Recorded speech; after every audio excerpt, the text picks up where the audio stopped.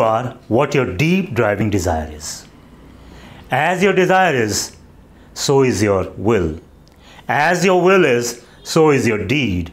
And as your deed is, so is your destiny. So your desires become your destiny, and they come from what you are and who you are. If you are tired, you desire for rest. If you are the worst, you desire for the best.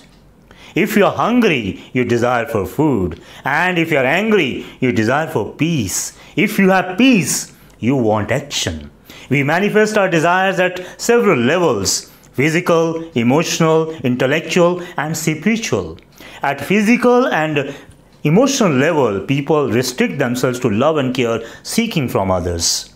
And at intellectual level, they seek knowledge about their material world. And at spiritual level, they look for meaning and purpose of life.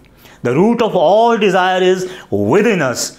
They originate from what we are. So by changing our desires, we can change our world.